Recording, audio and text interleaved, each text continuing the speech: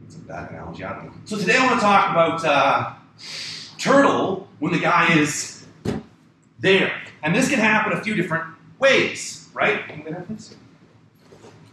One is let's say I'm passing his guard. Let's say I'm coming this way, I'm stacking his leg, and he doesn't like it, so he rolls that way and turtles.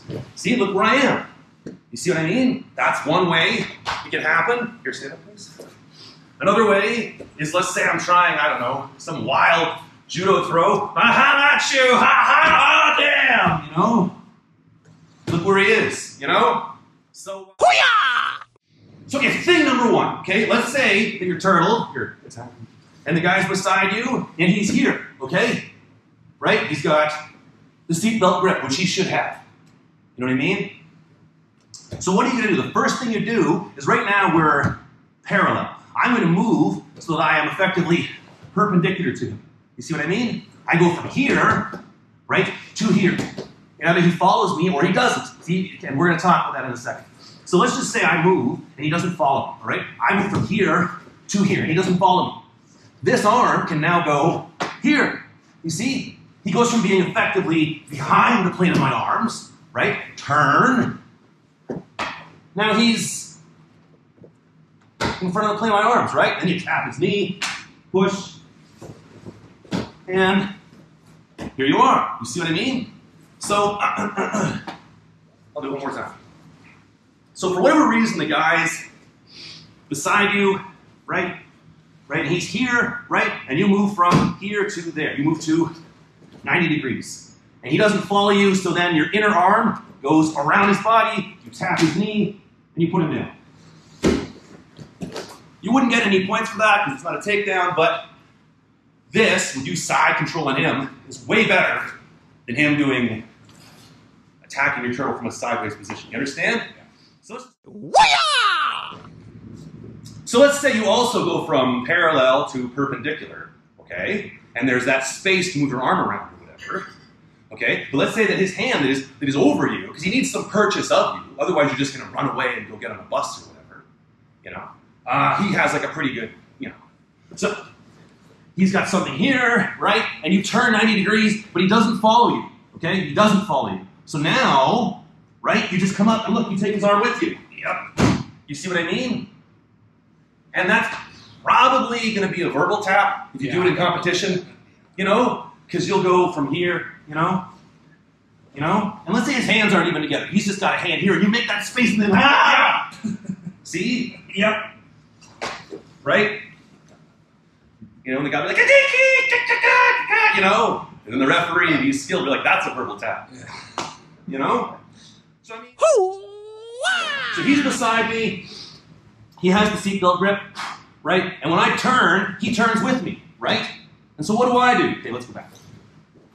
As I turn, and he turns with me, I'm going to use the term crocodile. I guess it fits. I'm going to crocodile bite his arm, then I'm going to suddenly lay down, and then I'm going to roll, right? And he's going to, right? As I go, he goes, and ha-ha! And then I come up here. And you'll notice I'm still pinching this arm, right? And now I'm on top of him. Right? But it's not done yet. I want to back up now. I let go of this. I let go of this. Right? I hold this and look at the referee just to see if he's going to be points. He shouldn't, but I'm just going to look at him anyway. We all know that's not a sweep because they didn't start guard. If anything, that's an advantage for him because maybe he almost passed my guard. I'll just look at the referee for a while. And then maybe the referee says to me, you know, that's not points. And then I penalize the referee for talking to me. No. Anyway, then you push your tailbone into his elbow, and you push this up, and you make yourself this nice helicopter landing pad. You know what I mean? And then you can mount the guy. And then you look at the referee. Yeah, and then the referee gives you your 4, you know. And then afterwards, the referee will say to you, when you turtle swept the guy, or turtle rolled the guy, how come you were looking at me? You're like, I wanted to see if you were going to give me points. The referee says, that's not points, man. I'm like, I know, I was just looking at you. Anyway, this is what I learned years ago in judo. And it works super well, you know? I do it all the time. Yeah, I do it all the time. It works great. You know what I mean? And the thing is, even if you don't pull it off, it's not like it's making your position worse. Either you roll and end up on top of him or you don't. He's still here. You know? Here, come, let's do it again. One more time. So you're turtled, right? you've made a mistake and wound up here. You shouldn't want to be here, right? And then you move from parallel to perpendicular. He follows you. You snag, right? And then you suddenly roll. And then when you roll him, right? Don't be pushing on the inside of his knee because then he'll put you in. He'll put you in this. You don't want that. You want to have your hand free. So I tend to grab the outside of the pant and we land here. You see what I mean? Because you don't want him catching that because this can lead to other stuff that I'll teach another time. Okay? Right, you're here, and then you push your tailbone into with one arm, and you back your hand up to make this nice, and then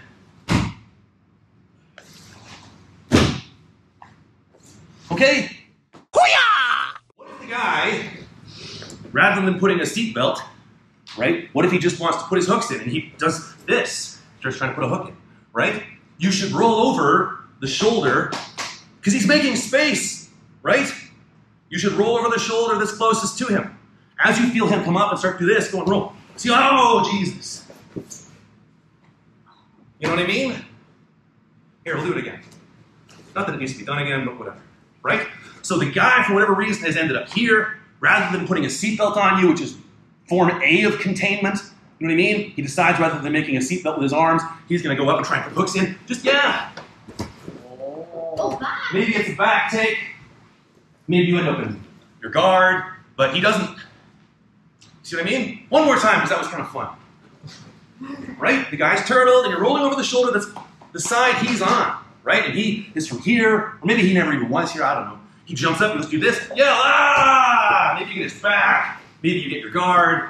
But he doesn't advance his situation, you advance yours. Okay?